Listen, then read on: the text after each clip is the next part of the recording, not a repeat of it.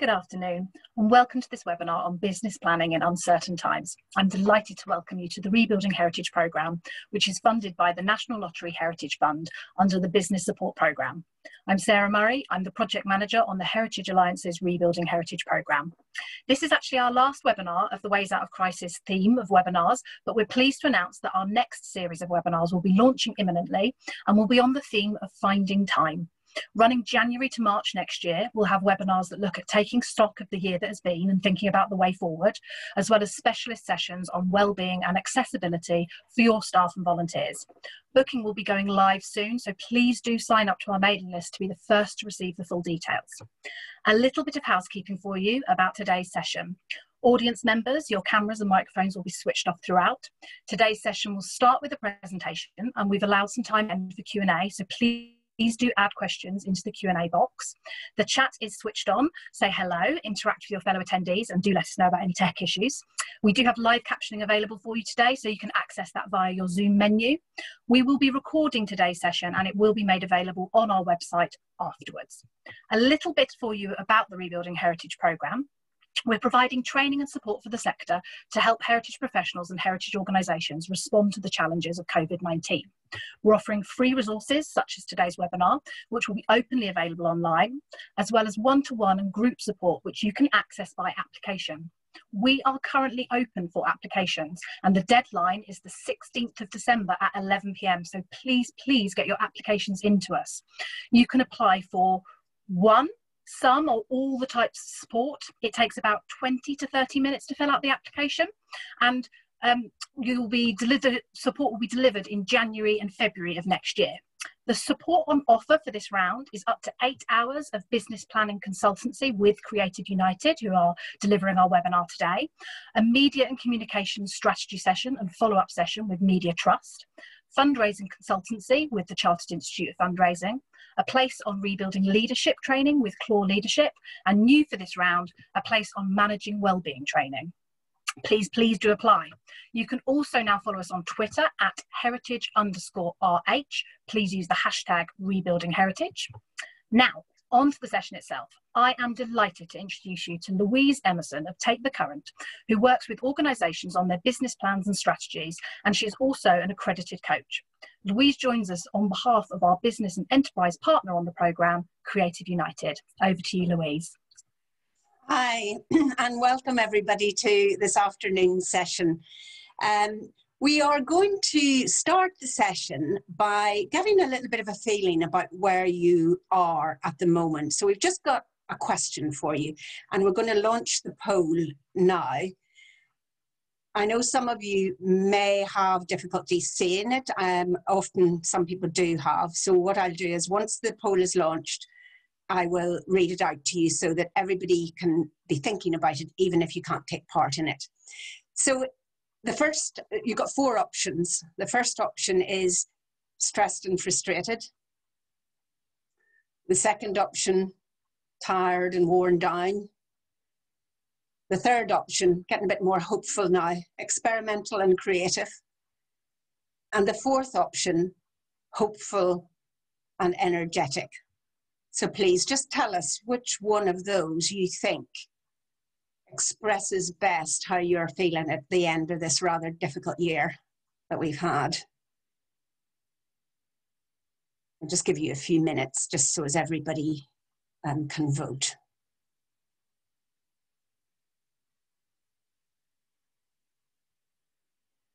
Okay, so if most of the votes have come in, let's see what the results are. Oh, wow. We've got a lot of you feeling tired and worn down. And I must say, I am not wholly surprised about that. But there are a significant amount of you that are coming up the other side of that curve, beginning to experiment, try things out, beginning to get a little bit of hope as we say goodbye to 2020 and we start looking forward into 21, which has to be a more hopeful year. So thank you very much for doing that. That's really helpful. So you've probably seen this before, but those questions are related to this graph, which I'm sure you've seen in other webinars. And this kind of area where we have got a lot of people is sometimes called the Valley of Despair, quite aptly, because you've all been through quite a lot, and actually we're still in a fairly uncertain time even at the moment. So today is all about helping you to think about coming up the other side of this curve, about rethinking what you're going to be doing in 2021 and how you're going to do that. So I hope that will help you to start seeing a little bit of a glimmer of light at the end of the tunnel. So today what we're going to do is help you with starting to think about how you revisit your business plan. And we have assumed that you've got a business plan, of course. But even if you are at this webinar and you haven't got a business plan, I think you still find value in this, even if you're starting from scratch. So just going to look at who is involved. I think given the results of the poll, just looking at that, dealing with ambiguity, dealing with uncertainty, we're going to spend most of our time looking at the business of reviewing your business plan. And a little bit of time at the end. I know a lot of people have been thinking about scenario planning. We're going to spend a little bit of time at the end looking at that. And then we've got your questions. So please, towards the end, do ask your questions in the chat so that we can have some direct answers for you. So who is revisiting the business plan? And I'm really aware that there'll be a number of people here today that probably feel that they are one-woman bands, one-man bands, and they've only got themselves. But I would suggest to you that you need to do this with others.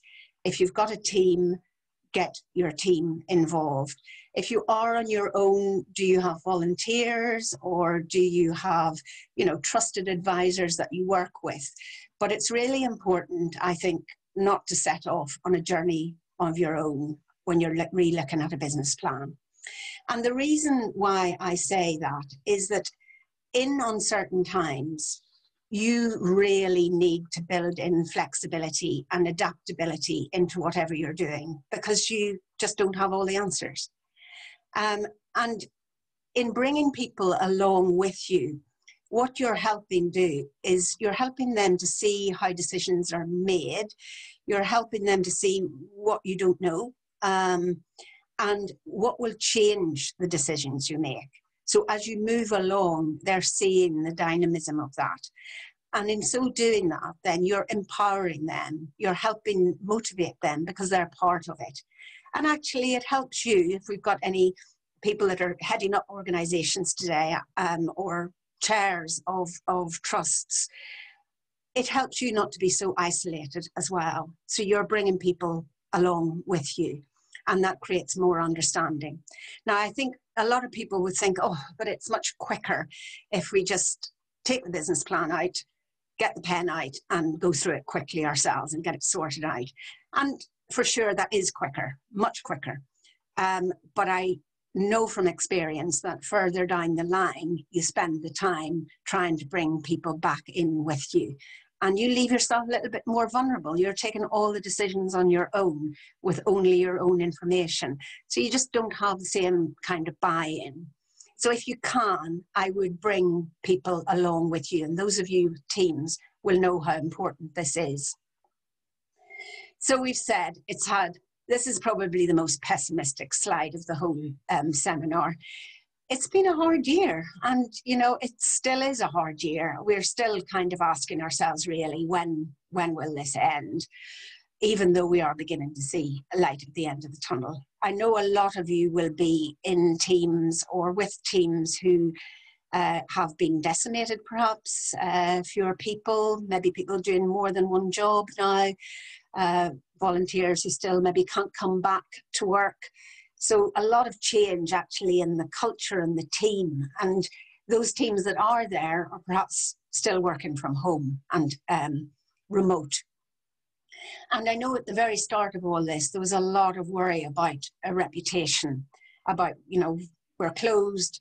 Do people know that we're going to open again? Do they worry about us never opening again?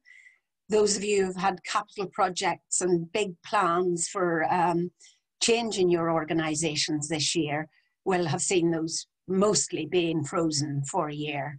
and wondering, is that going to come back and is the timing still right? So lots of worries there about capital projects as well.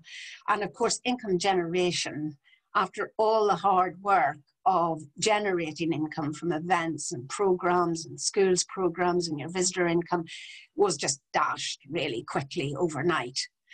And of course, there's also the horizon. We're not quite sure what's going to happen with cuts to, if you're working in a local authority organisation, what will happen there, and what will happen to other kinds of funding. And I know there has been a funding seminar, but still the jury's out on how some of those funds will come back and what the conditions will be of funding going forward.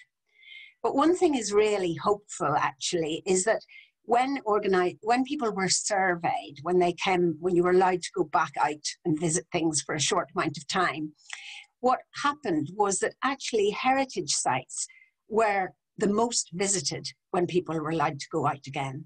I think that is really hopeful. And this is part of a survey that was done by Baker Richards, One Further, and Indigo. And we're going to pop the link to that in the chat, because the survey is full of really good information which you can use in your business planning. I'm going to use one of their slides later on as well, but it's excellent, and it looks at use of digital and a whole lot of other things as well. So I think you find that very useful. So what about the future then? I think there are things to look forward to. You know, it's proven. If we didn't need it to be proven to us, we probably didn't, but the importance of heritage. I think there was some at the start, back in March, people were wondering, you know, what's my relevance working in a heritage organisation when there's so much concentration on the health of the nation. But it's really clear that people really value heritage. And there is a lot of opportunity in terms of how much collaboration has been going on. So more than ever at the moment, people are willing to share information. People are starting to think about how they change what they do. A lot of heritage organisations are thinking about changing their services, and they're talking to other people about sharing services. So, you know, is there another organisation that does similar things to you, and you can change, you can deliver part of it and they can deliver part of it, and you concentrate on the areas where you're strongest. And I know some organisations are doing that at the moment. And one thing that has really come to the fore for everybody through this is the local agenda. And a lot of the people who are attending today will know their local area better than anyone. And that is going to be really important going forward. Those organisations who were well connected locally came out of this much better than organisations that weren't. And actually, when you look at the big organisations at the moment, it's really interesting because they don't know their local areas. They don't know the people that live around them. And they're having to partner with smaller organisations who are well connected. So local agenda is going to really come to the fore. And I think with all the heritage agendas that are across the UK, it's going to be really important connecting in with business and community. And that well-being agenda as well. There was a really good report that came out a few months ago about well-being and heritage. I know we don't need to tell you about that because you know it. You know the power of volunteering, the power of activity, connecting mindfulness through the things that heritage organisations do. And there is starting to be some more money coming out for that kind of activity. And you guys are really well placed to access that, whether it's through social prescribing. And I think there's a fund at the moment, we're going to pop that in the chat as well. Thriving Communities, I think it is through the Arts Council at the moment. It's still open, I think, till next week to apply for those monies. There's a lot of opportunities. People are realising how much they can, their knowledge can be used in terms of training, in terms of workshops. A lot of organisations flipped into doing that digitally, and we're able to actually make money out of that. It's one of the areas where people are much more willing to pay because they get the connection between going to a workshop and paying for it better than they do accessing some other content digitally. And of course, schools are going to start opening up again. and that those programs will be rejuvenated again. And then, you know, just this week, we've seen vaccinations starting to happen. That's going to be rolling out now over the next 4-6 months. And that will really change the landscape for all of us. And there's money starting to come into town recovery plans as well. So, you know, that is also something, if you're well connected locally, that you can be part of. I think there was a stat that I read yesterday about something like 80% of the Arts Council's funded organisations are 5 minutes away from a high street. So that's just how important you are to bringing people back into the high street. So I just want to spend a short amount of time before we get into the nitty-gritty of the business, revisiting the business plan, to kind of, especially for those 60% of you who are, you know, feeling a bit worn down by the end of this year. So much uncertainty, so much ambiguity, not really being able to see your future, which is really, really unsettling. And in a few little exercises here, I just want to try to help you becoming more comfortable being uncomfortable, because that is really the key to living in uncertain times. And you will know this set of quadrants from the Donald Rumsfeld quotation that went viral some years ago. But it's really helpful in terms of anchoring yourself and reminding yourself about how much you actually do know about what's going on with your organisation. You know a lot about what you do and who you are and what is solid. And holding on to that is really important, because when we've got a lot of uncertainty around us, we tend to worry about the uncertain things. And you do know what you need to know. You might not know it, but you probably know somebody who could help you with that. And this is where I'm encouraging you to look outside and collaborate with people. And particularly at the minute, there is so much information being shared online, being shared through webinars. Fundraisers are actively talking to people online about what they want and what they need. And locally, who's got the information on what's going on locally?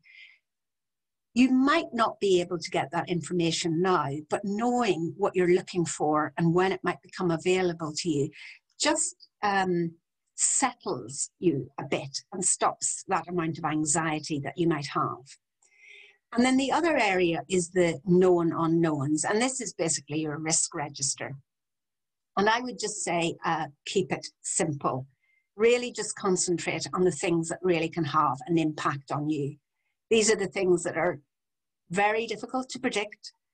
And this is where working with the people in your organization and working as a team is really important. Keeping your organization as open as possible so people feel able to question assumptions, maybe question biases and decisions. Having that openness within the organization will protect you a lot from risk. And the other thing then, just to complete this little bit about helping you anchor yourself, is you may have come across this before, circle of control. If anyone has done any coaching, they've probably, or been coached, they've probably come across this. But it's helpful both within the organization and within yourself in terms of, you know, you've got a limited amount of energy, and how do you use that? Using it for where you can control situations is really important, and where you can have influence is really important. And of course, you know things that are of concern to you, whether you move from tier 1 to tier 3, or whether, you know, the vaccine gets distributed fast or slow in terms of visitor behaviour when visitors feel safe to come back. Some of these things are very concerning, but you've got no control over them.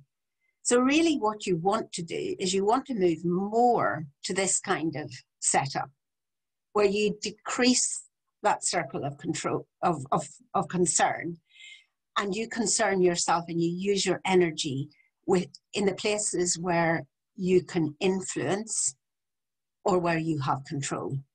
So you control your decisions, how you communicate, who you work with. And sometimes you can influence things that you maybe feel like you haven't got that much control over, but you have got a chance to influence them. So it's always worth thinking about that when you're feeling a little bit perhaps overwhelmed, or just things have got a bit too much for you. So this is the meat of today's session, and the bit really that is going to help you recast your business plan. And what I'm suggesting here is that you start with the organisation. You don't take out the business plan and start from there. And I know you'll all know your business plans inside out. But the reason why I say start with the organisation is that it gives you an opportunity to open up your thinking. A lot has happened over the last year, and you'll have had lots of learning from what's gone on. And you will have seen opportunities arise, or maybe the glimmerings of opportunities arise. So it's quite a good idea to be a little bit expansive at the start. Because the business plan itself, whenever you wrote it, maybe you wrote it a year ago, maybe you wrote it even longer ago than that, it may just curb your thinking a little bit. And what we're doing here, and what I'm going to talk about now, is kind of building the foundations. I always think with a business plan, you do a lot of work before you actually end up writing what you've got to do. And that work is really important. It's like looking at a building site and saying nothing happened for months, and then suddenly a building just arrives in a few weeks. The foundations are really important. And what I would say, we're going to cover quite a lot in this part of the webinar. What I want to say to you is keep it simple. Not everything I'm going to say is going to be relevant to everybody. So feel free to think, that's not relevant to me. I don't need to worry about that. I'm throwing that out. I don't need to be concerned about that. Just concentrate on the things that are really going to be important to your organisation and you. And what I'm encouraging you to do here in each of these areas is think about what has been going really well. What have you got right? And it's worked for you. It's excellent. What have you done that if you had to do it again, you would do it differently? And what have you learned from that then? What are you going to take away from from that experience into the future? And what's emerging? We've talked about that. What opportunities are emerging out of this? And what are you just going to stop? You maybe were thinking about stopping this before, but now it's time to do something, to not do something. So that's just as important as the emerging opportunities. So let's look at these in turn. Governance and leadership. I don't think there'll be an organisation that gets to the end of this year and thinks we have nothing to learn in terms of our governance and leadership, because every single organisation has had their landscape change. The landscape in which you operate has completely changed, and it changed overnight. So that's a real shock to an organisation. And it really gives you information, whether it was good or bad. Doesn't matter how you handled it. It gave you information about your governance, and it gave you information about how you lead as an organisation, and therefore what needs to change, or equally well, what you're brilliant at. So the board, I know in small organisations, you may have needed your board much more than you would normally need them. You may have wanted them to get involved much more than they normally would. And you might have seen that you needed skills that you didn't have. You've never needed them before. So that will begin to help you to think about what needs to happen on the board. And you all know as well as I do that fundraisers look at your board when you're going to be going for funding applications in the future, or maybe just at this moment in time. Funders are always looking at the board to see if it reflects what you're saying about your organisation. So many of you will be thinking about diversifying, bringing perhaps younger people, different people onto the board. And now might be a good time to think about how do you plan that over the next year or two. Some of you may need to do it faster than that. And also leadership. I think it's a great time to reflect on how things have gone and what you've learned. I mean, there's been so much thrown at the leaders of organisations this year, having to make decisions with hardly any information, reducing staff, choosing what skills you need to keep and what skills you're going to say goodbye to. If you're a volunteer-run organisation, some organisations just haven't had their volunteers around. They haven't been able to be around, and staff being at home. So you've had an awful lot to adapt to as a leader, and I think it's worth reflecting on what you think really served you well and what didn't serve you well, and what changes you want to make. I'm thinking about what kind of support you need. And I know we've got trustees of boards and chairs of boards with us today.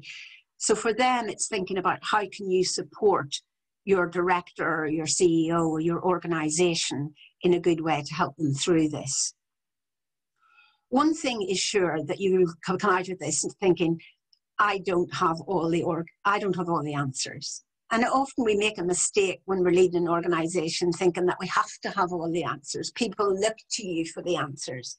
But actually, it's really good for you to listen to others, to be able to open up and say, we don't have all the information, but here's how we're going to make this decision. And if these things change, this is how we're going to change that decision. So being a little bit more open, that might feel a little bit vulnerable, but it brings people along with you. And it helps people understand how decisions are made and why sometimes they're changed at short notice. So just a little bit on the top of the organisation there. Your working practices, this is really about how the organisation operates and how you encourage communication in and out of the organisation, how you encourage innovation in the organisation, and how you partner. Who do you work with and why do you work with them? Now, I know a lot of organisations, probably every organisation here has changed things very fast. I mean, one of the most obvious ones is people working from home, and what has that thrown up for you? And will you continue with it after this is over? Has it worked really well for you, some organisations? Or has it thrown up difficulties? Has it meant you have to communicate and organise in different ways? And how can you do that better to have a smooth running organisation? How you're gathering information and who you're gathering information from, so to inform your decisions. And that's all about the networks that you're building. Do you have to change that? I think there's particular importance for knowing the local information that's going on and being very close to that and working well with local organisations, community organisations, businesses, and so on. And I mentioned communications, and I think that's in and out. It's how you communicate with your staff, but it's also how you communicate with the public. And I think some small heritage organisations who maybe never needed to have a communications plan in the past realised that they really needed a means of speaking to people and telling them what was going on with their organisation, keeping them up to date with what was happening, particularly if you didn't choose to open again. And then how you're trying out new ideas. Some of these things around the well-being agenda, some of the things around using your site or your place in a different way. So there's been a complete difference in how people have used outdoor space over the last year. Will that continue? Do people value parks and the outdoor spaces around museums and other monuments more than they did in the past? Have you taken an opportunity to work with people perhaps on fitness programs in your outdoor space, and that's something that you're going to continue? So there's all sorts of changes to your working practices that need to be considered when you're looking at your business plan. And then your audiences. What has happened over this last year to your audience? Is your core audience going to come back? Have you expanded that audience? You know, I know a lot of people are trying out digital programs online, digital workshops, talks, events, all kinds of things. Is that expanding an audience that you want to hold on to? How are you going to hold on to that audience and bring them back into your organization if they weren't there before? And have you been teaming, or are you thinking of teaming up with another organization that might help you to expand your audience? And there's something here about competitors, and it's a tricky one, but weirdly, a competitor, of course, is as close as you could get. Are there competitors around that are in the same situation as you that actually could be turned into collaborators that you could work with together and pool audiences? And what about stakeholders? So these are the people that you're influencing, whether it's your patrons who are paying you money, your members, the funders who, as I've said, are really listening at the moment. I think funders are beginning to realise that there's a real gap in core funding. It can't just be about project funding. So the jury is out there, but there's certainly hope. And how can you influence them? Because they are listening at the moment. And all those organisations that are membership run, so, you know, the AIM, the Arts Marketing Association, all sorts of heritage organisations, the Association for Cultural Enterprises, Museums Association. There are lots of these organisations who are doing exactly what you're doing. They're looking at their business plans and they're trying to work out what you need and how they can support you. So it's a really good opportunity to influence them by telling them what you need, telling them what kind of support you need from them. So now it's a chance to think about how you're communicating outside the organisation.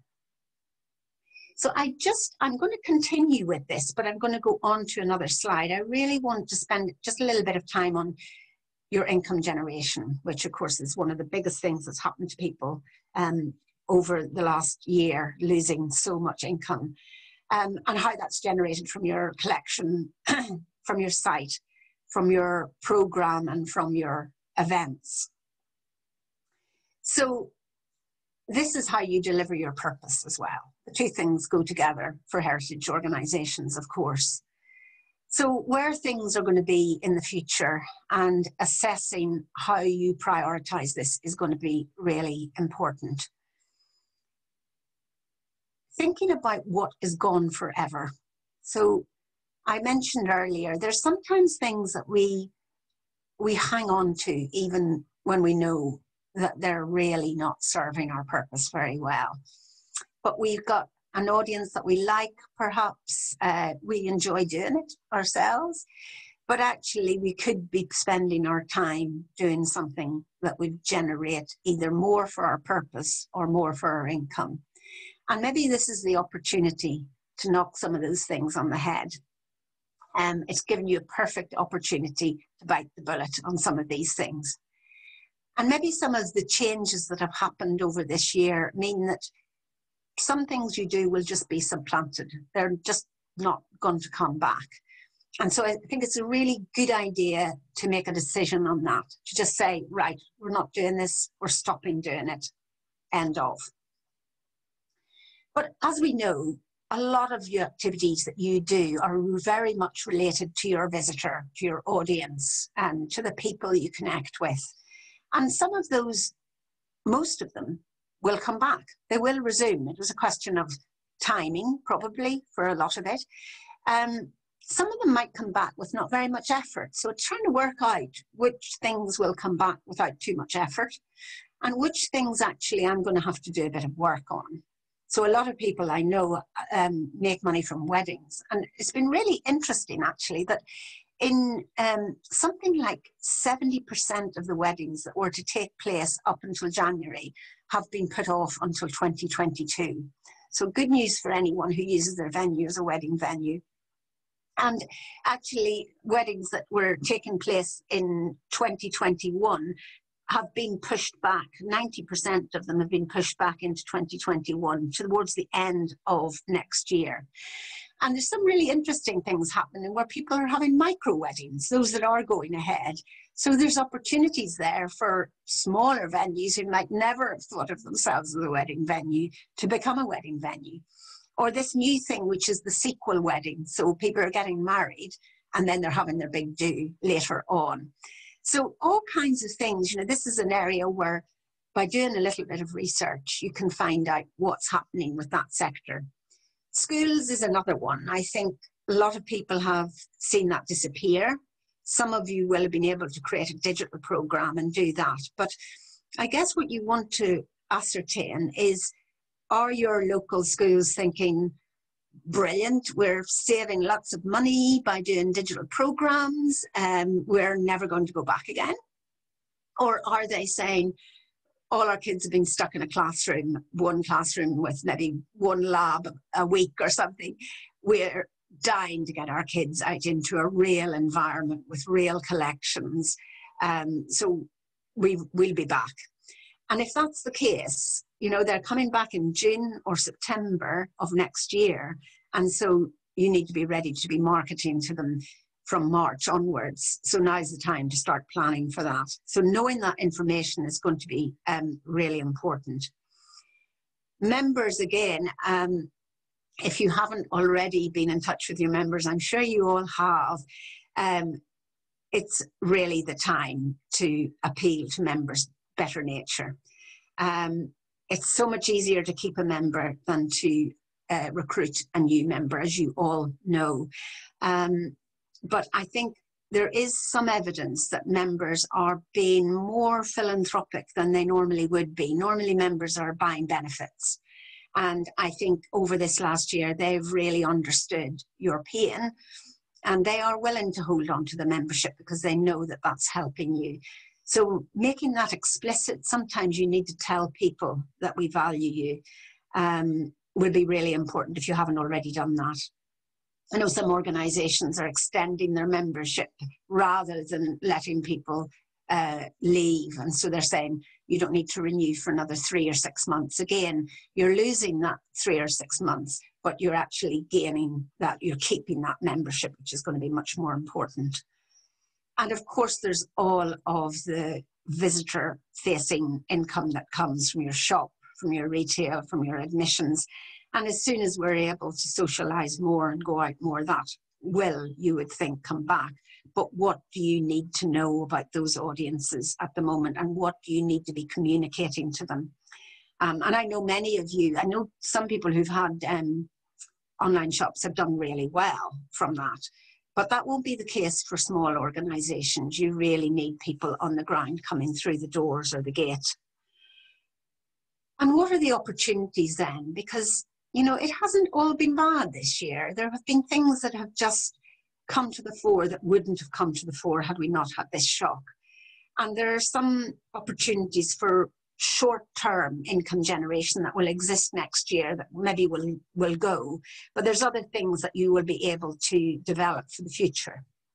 So digital is the obvious one, and I know there are more webinars on that, but there's a lot of opportunity in doing certain parts of digital for income generation. Using your outdoor space, if you've got outdoor space, this is a great opportunity to capitalise on that because it still will be needed through the spring, I think. We've already talked about the local, but what can you do? What sort of partnerships? There's a lovely story I heard yesterday about a little tiny museum in London called the Water and Steam Museum, who couldn't open their shop. But they had a local charity that helped disabled people with work experience. And they really wanted to have somewhere where they could have people have work experience of working in a shop or working in a cafe. And so they teamed up with the museum so that their people could get work experience and the shop could open and make some money. And it was just a real win-win situation for both those small organisations, allowing them to continue to do what they need to do. There's something about small events takeover, I think, in this short interim period, if you're coming from a very small venue, that can really work for you, where you can let a small organisation that's already meeting take over your venue and hire it for a short amount of time. I've mentioned small weddings, but also on a more sober note, what some organisations or some individuals are talking about is, of course, across this year, there's been a really sad circumstance where people have lost loved ones and they haven't been able to celebrate their life. And what people are looking to do is use that first anniversary as a real celebration of that person's life and come together and have a party to celebrate their life. So there might be opportunities there for people to do that in unique circumstance and surroundings. And of course, there's been a real upsurge in hobbies. Everybody who was too busy before have started going back to some of their old hobbies, and they're doing them at home on their own. Is there a way of bringing those into your organisation, of connecting people that are resurrecting these old hobbies and making it a social activity? So lots to think about there, and as I say, take the bits that are relevant to you. This is another slide from the Indigo and Baker Richards research, which I thought was really interesting, mainly because of this area. I know there are other digital workshops, but this is really interesting, that doing events and workshops, people are willing, much, much more willing to pay for. So they make that connection between paying for a physical event or workshop and doing it digitally. So I think that's quite heartening for a lot of organisations to develop that thread of income generation into the future. I'm not going to talk too much about team, because I know, as Sarah said at the start, there's going to be a lot of workshops about well-being and so on with teams going forward. But I think all I wanted to say was that there is a lot of emphasis on digital infrastructure at the moment and how important that is to an organisation. And I would still say that people are your most important resource. You, of course, have probably got fewer of them, and you're probably asking them to do more. So those relationships with people are really important, because if we're all working together, we tend to get more done. And if we've got an organisation that has openness, people are allowed to question and ask and contribute and be listened to, you get richer information back and you get better business planning. And now, lastly, in that series was, of course, the finances. So I imagine most of you at this webinar today have been already through cost-cutting exercises. I know a lot of organisations were doing that in the first couple of weeks of April. If you haven't already, you certainly need to be looking at that. I'm just thinking about maybe that this is not cut forever. You know, what are the things that you need to freeze and you can come back to when times are better and your finances are healthier? Are there opportunities, like we're talking about I'm bringing collaboration up quite a lot. Are there opportunities where collaboration will share costs and bring down your costs? And I know maybe slightly medium-sized organizations, larger organizations, what are the kind of systems that you're using, that you're paying for, that you could get together in your local area and pool? And ticketing systems really comes to mind. So many organizations paying for ticketing systems where they could pool that resource.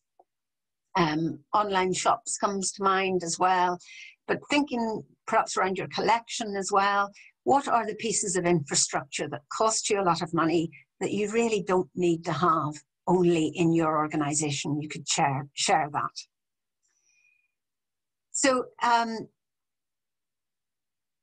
the other part of this is then looking at all of those income streams that we were talking about, and I think I've captured most of them. Some of these will be irrelevant to some of you, some of them more relevant, maybe all of you, maybe relevant to all of you.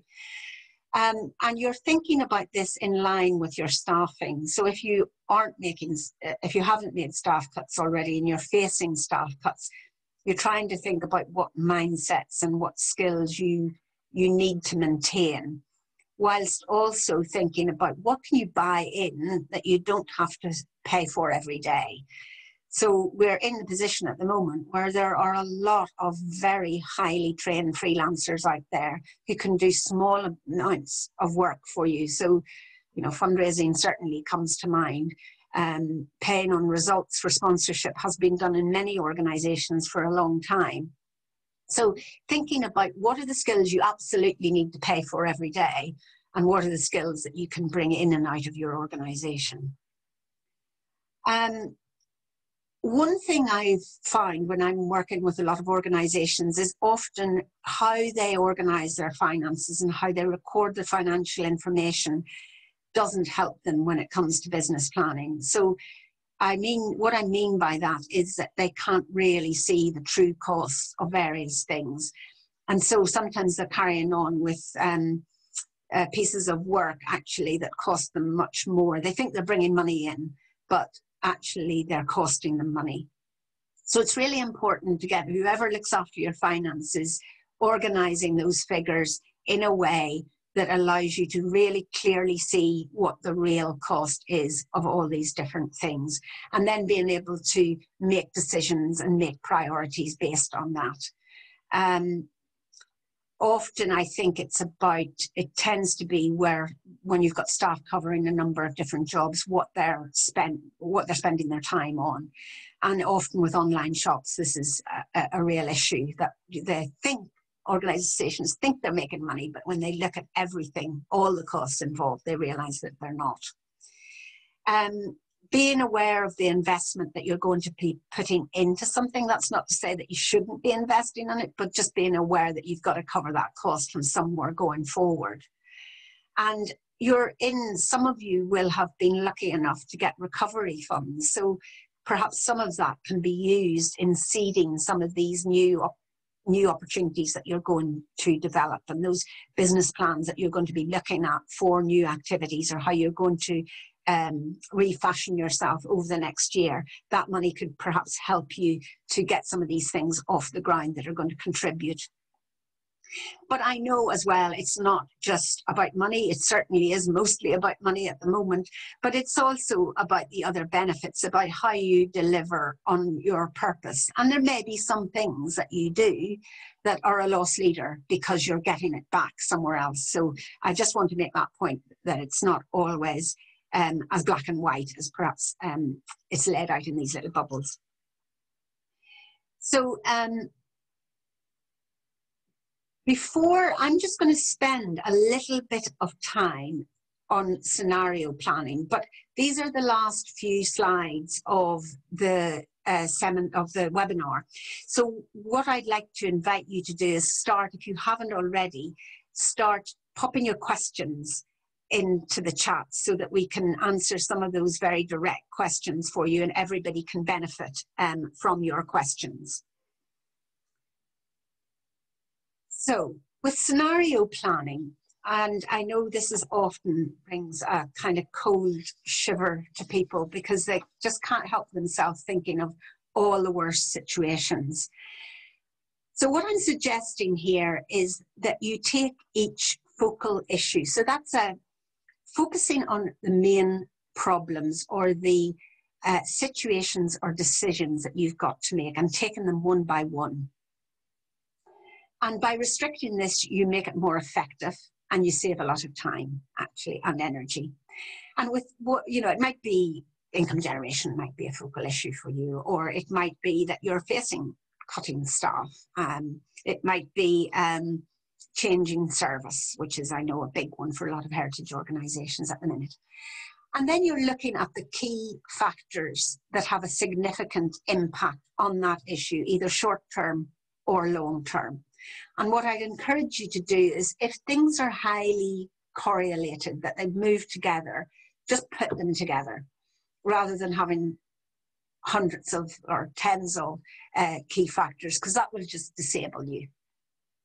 And then what you do is you do some little scenario matrices. So I've just done an example here, a fictitious example.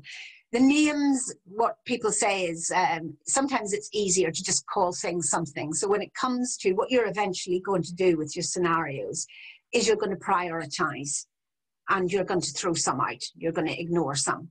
So it's sometimes helpful just to call them names, or you might want to call them A, B, C, D, E, you know, whatever suits you.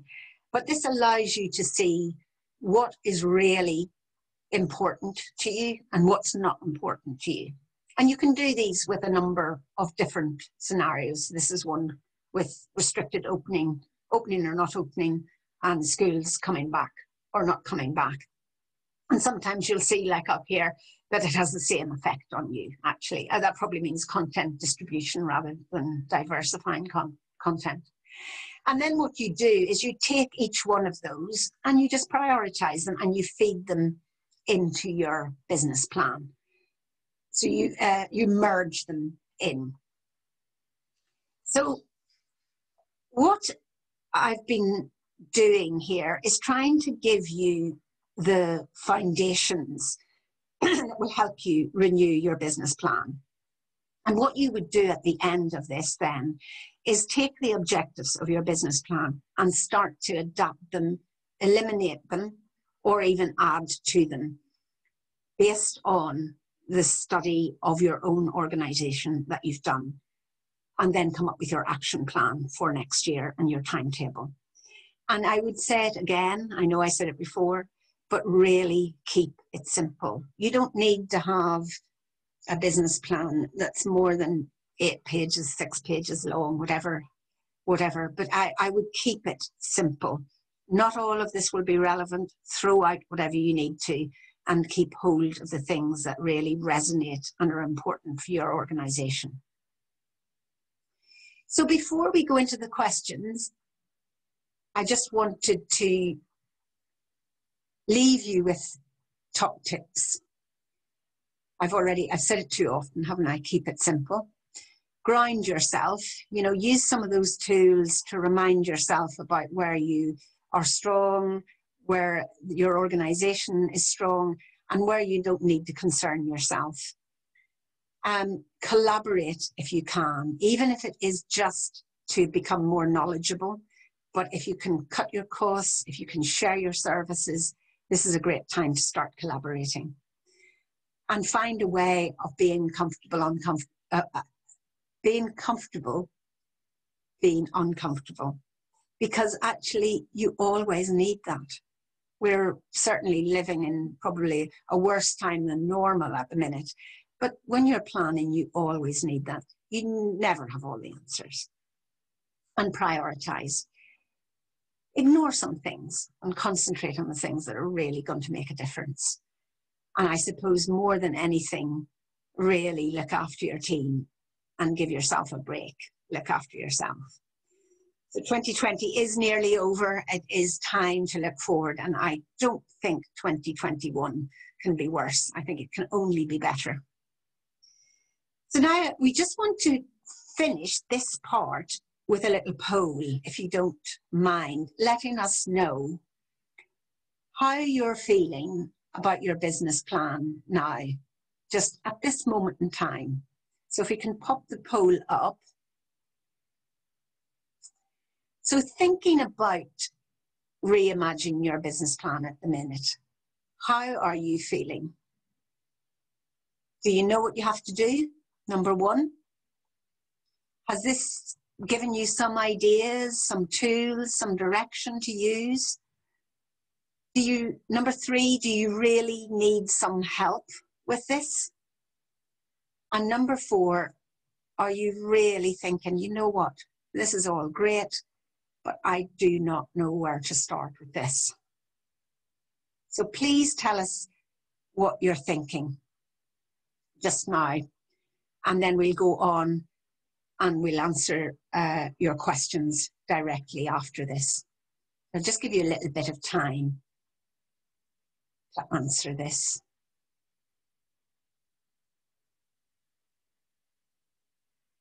Okay, so if we have got most of the votes in, it'd be really nice to see where people are. Oh, well, that's very good, actually, that so many people are feeling that they know where they need to go after this. And for those of you, for the 14% of you out there, the 9 answers that came in and said, look, I need some help. I really don't know where to start with this. Help is at hand. So there are going to be business planning one-to-one sessions available from the Heritage Alliance. And the application is open at the minute. It's open to next Wednesday, the 16th. So please, those people, everyone actually, could do with some one-to-one help, I'm sure. So please do apply for that, because you'll get so many sessions that will help you specifically on your organisation and yourself. So I really encourage you to put an application in for that. You've got a week to do it. Okay, so Sarah, if you're there, we'll move on and see if we've got any questions. Yes, indeed, we do. Lots of questions coming in. Thank you so much for that, Louise. That was brilliant. Our first question is saying that you're absolutely right, this need to get comfortable with being uncomfortable, but how do we bring people along with us? So how do we convince our trustees and our leadership and make them happy to review activities that don't generate enough income or impact? So there's a few questions in that. 2 parts, yeah. So first things first was about how we convince trustees and leadership to be more comfortable with being uncomfortable. Right. So I think this is all about, if we go back to what I was saying right at the start about showing that you do not have the information, you don't have the answers. And you know, that's one of the few facts that we have at the moment, that we don't have that. So you're always making assumptions. So I think it's explaining that, and maybe just being really explicit about it, because sometimes when people know that, I don't think they can argue with it, you know? So being really open, saying what you don't know, what you hope that you will be able to find out, and what is a risk for you. I think sharing that across the organisation with trustees, because otherwise, if you don't, you can get into a situation where you're locked, you know. One thing thinks, why can't we move on? And the other saying, but I don't know all the information, you know. So being really explicit, I think that's probably the best way of answering that first part. Just remind me what the second bit was. Sure thing. About making sure that people are happy to review activities that don't generate enough income or impact. So I think this is putting it in context, isn't it? So you know, maybe this is thinking about that activity that I was saying that you're hanging on to, you know, that is kind of that, you know, you shouldn't be doing it because it's not having as much value for the organisation, or it's not bringing in as much income for the organisation, and you really want to knock it in the head, but it's somebody's pet project or somebody loves it. I think putting it in context is a really good way. Sometimes going head on with something with the facts doesn't convince someone. So sometimes you have to approach it in a bit more of a roundabout way, and just put it against what other things you could be doing. And perhaps, you know, working with that person to get them to say what you know is going on, really, asking them about which of the things they feel are delivering most for the organisation when you've presented them with the intelligence or the insight.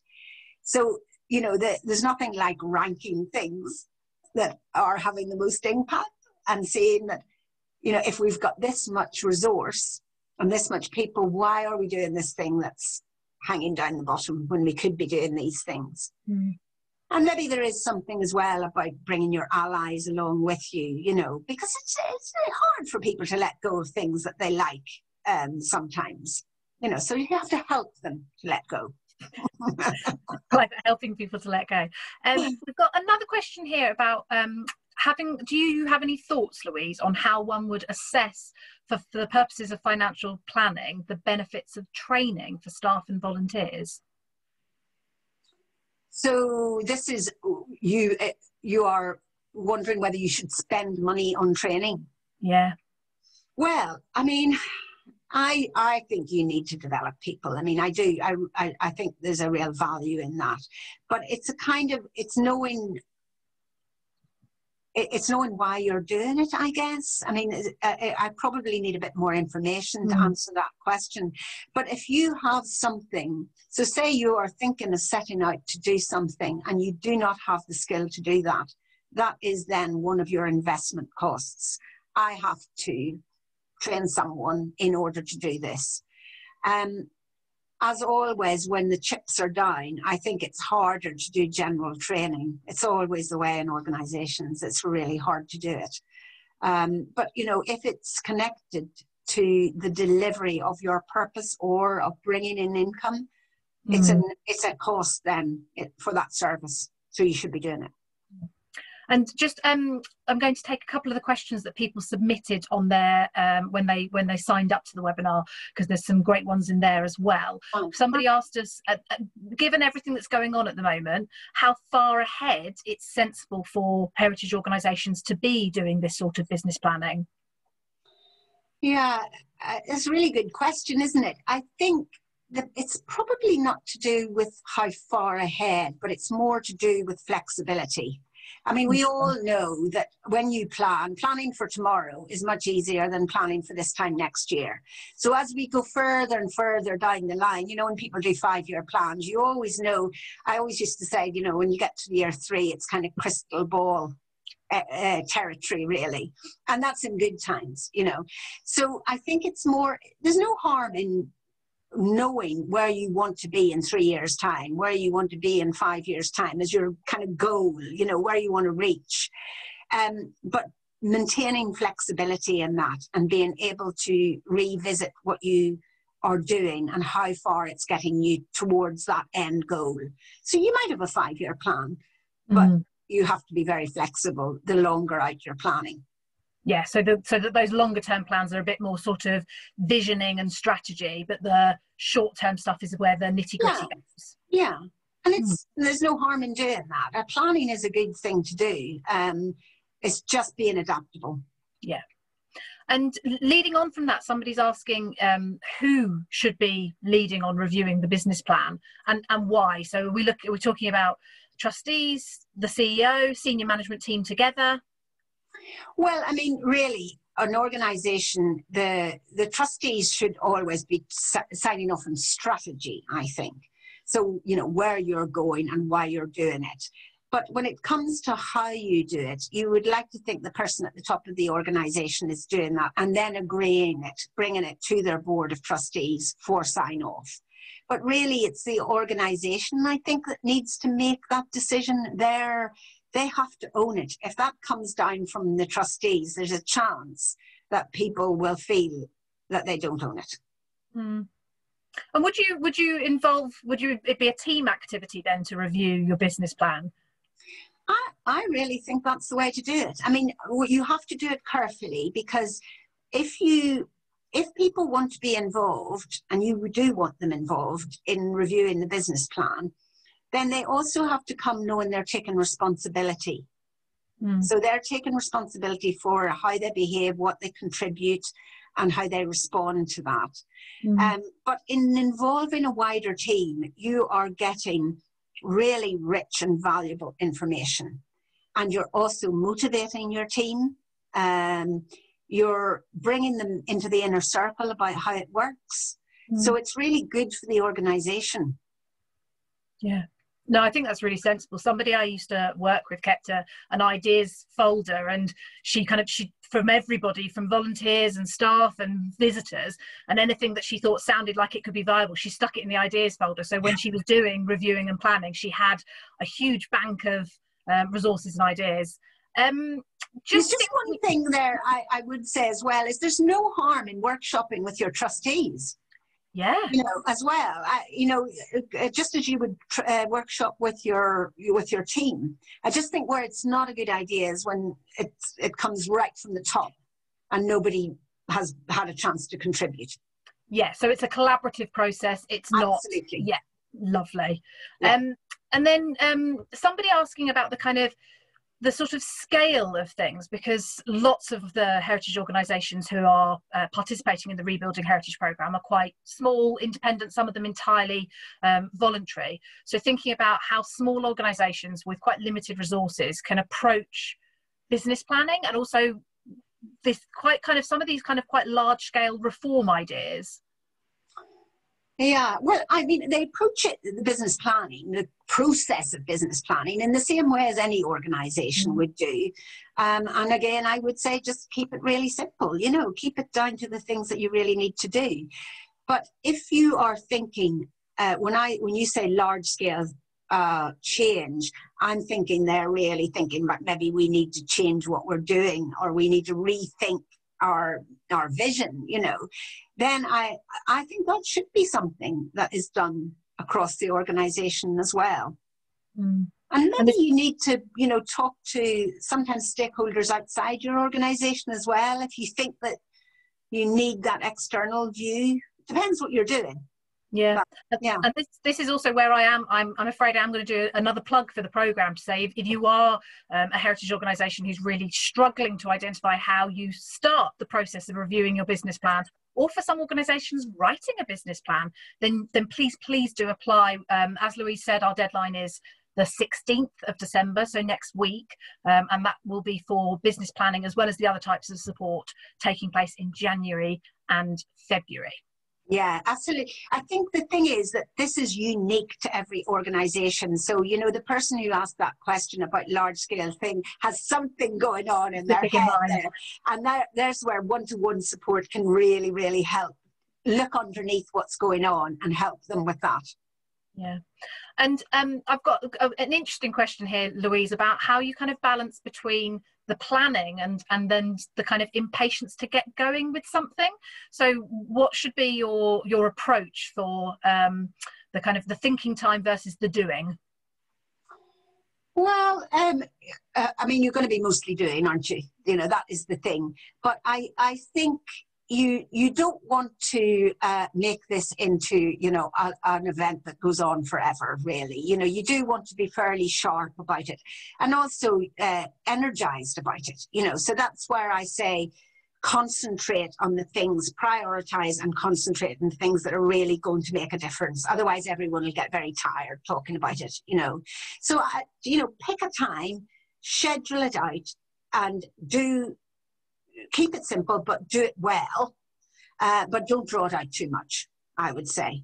And, all organizations end up being a little bit, they're sailing the ship and they're painting the side of it at the same time. So, you always end up doing a little bit of that. You're doing both, really. But, yeah, I wouldn't draw the process out too much. No. And so the Rebuilding Heritage Programme, so that everybody in attendance is aware, is open to sole traders and freelancers for the application process. So we've got a question that came in advance from somebody who's a consultant working with heritage organisations, and they're thinking about their future developments and wanted to know how what can they do to better understand and support the business planning activity of the heritage organisations they work with. Well, I suppose when you come in as a consultant, you've got that great freshness, so you can help them question their assumptions. Sometimes a thing that organizations find really hard to do themselves, just by the very nature, of having to be very certain about where you're going, having to know what you're doing. It's sometimes really hard to then sit down and question that. But a consultant, on the other hand, can look at you and ask you to question your biases, question why you don't do that. Why do you not work with that organisation down the road? You know, have you talked to somebody about sharing services? They can ask sometimes what might be difficult questions and help the organisation to raise their awareness of opportunities, but they might just not be able to see. Yeah, I think you're absolutely right. The kind of, you can't undervalue the importance of a fresh set of eyes sometimes, and a different way of thinking. Yeah. So, well, I'm going to take the final question, Steve, is just if you were going to advise one thing that everyone should do after watching this webinar to improve their business planning, what's their one takeaway, Louise? Oh my word! Question. That is really mean. I think, you know what? It's not a thing to do, but I really do think you have to be comfortable knowing that you do not know all the answers. Be comfortable making your best estimate with the information you have, and then willing to change your mind when new information comes along. Yeah. So you have to be quite dynamic, but a little bit uncomfortable. And I think, speaking from personal experience, I would say that is where some of the smaller heritage organisations who might feel perhaps that they're at a disadvantage actually have a real benefit there, because they can move quickly and they can change plans. They can try something out, and if it doesn't work, pivot to something else. So absolutely. I think your advice is spot on. And I think there's, for me, I think very hard to identify one thing, because I feel like there's a lot of really good takeaways from today's session. And for anybody who is, we've had some questions throughout, Louise, saying, will this be made available? Yes, it absolutely will. We will be making it available on our website, which is www.rebuildingheritage.org.uk. We hope that you have all found today's session helpful. And please do, as you're leaving the webinar, you'll find that a feedback form will pop up after the session, but we will also email it to you if you're not able to fill it out immediately. We do really appreciate everybody's answers, and really honest answers, because it's helping us to plan the future training and support. And also, just a final reminder, we are currently open for applications on the Rebuilding Heritage programme. You can apply for up to 8 hours of business planning consultancy. You can apply for media and communications strategy session and a follow-up support session. You can apply for fundraising consultancy. You can apply for rebuilding leadership training and managing wellbeing training. You can apply for all of those. You can apply for one, you can apply for any that you feel are relevant to you. There is one application form that covers all the types of support, and we've tested it out ourselves. We reckon it takes about 20 to 30 minutes to fill out. And then once you've completed it, you will hear from us quite quickly to find out whether or not you are successful, because the support is to take place in January and February next year. So thank you all so much for attending. Get your applications in by 11 p.m. on the 16th of December, and I hope you all have a lovely afternoon. Thanks very much, everyone. Thank you so much, Louise.